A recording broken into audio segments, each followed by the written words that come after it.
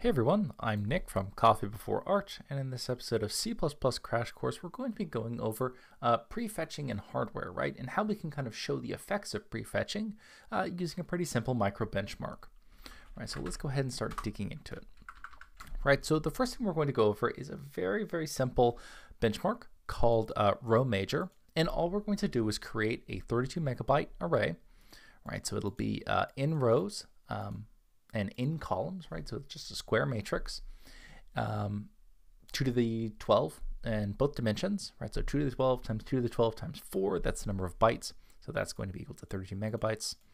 And then inside of this loop, so if you're unfamiliar with Google Benchmark, inside of this while s duck keep running, that's where we're actually going to be profiling, right? So Google Benchmark will run this until we get a stable result. Right, so in this simple case, right? So in the row major case, we'll just access sequential elements. So we'll access elements on row 0, we'll access elements 0, 1, 2, 3, 4, 5, etc., all the way to n or n minus 1. And then we'll start on the next row. Right? So what are we expecting here in terms of performance? Well, we're expecting in terms of our cache hit rate, we're expecting it to be high. We're expecting it to be high because, first of all, when we access the first element, we don't just bring in one element from memory, we actually bring in a whole cache line, right?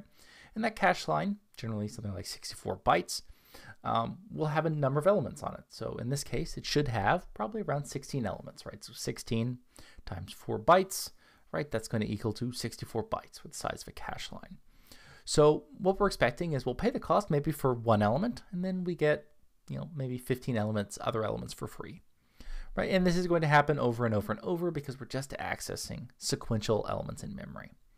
Okay, so what happens when we have something that's a little bit different, right? So not crazy different, but a different access pattern. So in this case, we're going to be accessing in column major format.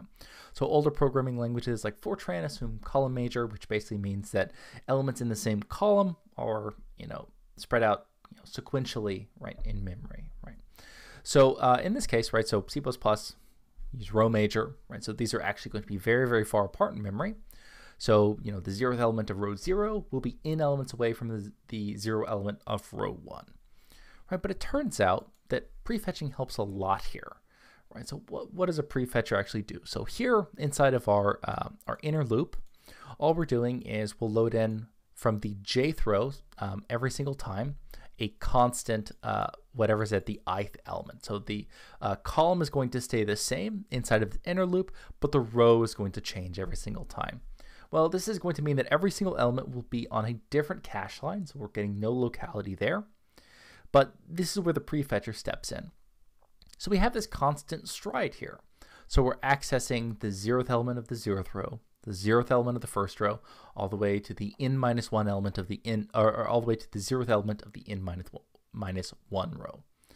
Right, so what a prefetcher will do is it'll detect this kind of stride, and it will say, okay, well, you access the 0th element, the 0th row, and then you accessed the 0th element of the first row. Well, maybe I'll start trying to load in maybe the 0th element of the second row, and the 0th element of the third row, right? So it tries to play a little bit of catch up and predict where we're going to go next, right? And for very easy access patterns like this, especially when it's this constant access pattern, so all these elements are offset by n elements in memory, right? That's what it's doing here. And we'll also get some, some nice effects from prefetching here, right? We also have a constant access pattern. It's just that here, these will require different cache lines because they still are very far apart, actually in memory, so they won't be on the same cache line. So how do we show that,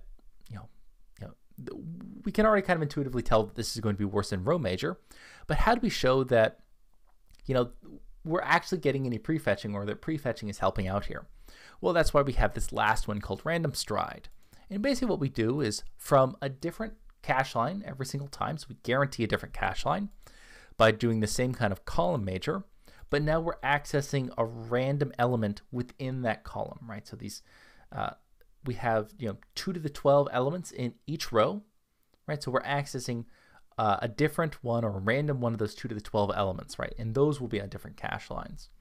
So now because we have this non-constant pattern of what we're accessing, prefetchers are in hardware, so they're going to be fairly simple. So it's going to be pretty much impossible to detect, especially when we're using this random pattern.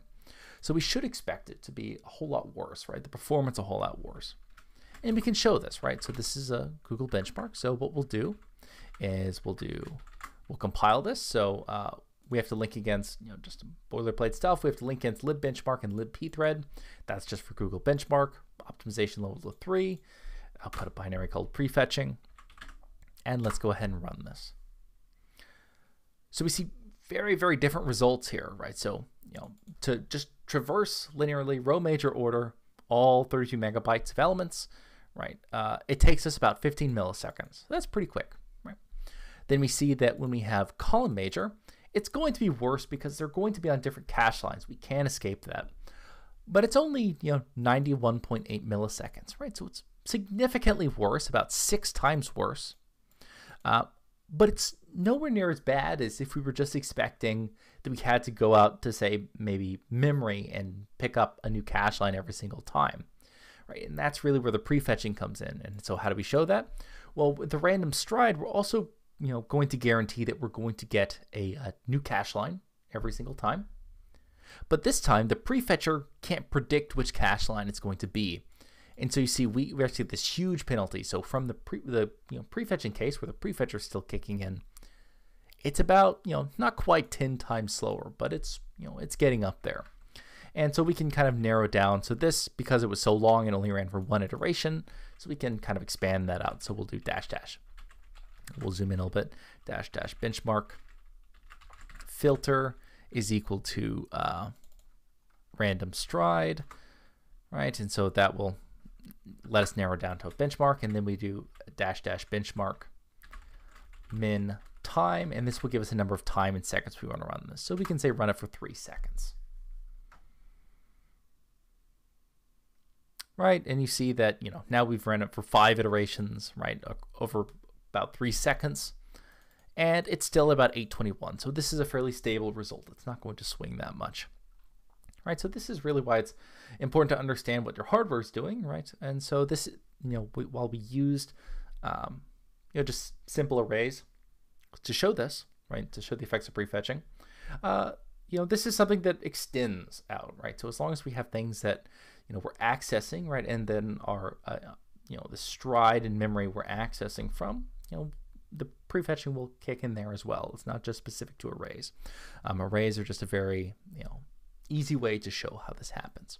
But that's going to go ahead and do it for this example. So kind of wrap up, we'll go to our, we'll just look back at the code and wrap things up. Prefetching.cpp, right? So go to 1. So first we looked at row major. So if we're accessing elements sequentially, we get kind of double benefits. So we'll have multiple elements that we need to access on the same cache line. So we get some great locality there. And we also get prefetching because we have a constant stride that we're working off of. So the prefetcher can help us, so it can automatically detect, hey, get the next cache line in. The next thing we can do is column major. So this time we won't have the same, we won't have multiple elements on the same cache line, but we still have this constant offset between elements. So the prefetcher can say, okay, go ahead and grab the next cache line because I know it'll be in elements away. And then finally, to show that prefetching was actually going on, we went, okay, well, what if we don't have a constant offset between elements? What if we have, maybe we'll guarantee that they're going to be on a, we won't ever have 2 elements on the same row, but we'll go ahead and make sure that, which row we're actually getting will be, potentially different every single time by using this rand right here. So we're going to be doing getting a random number. And it's also important to know here that the dominant thing is going to be memory here. So even though, we typically say that modulo is a slow operation, right?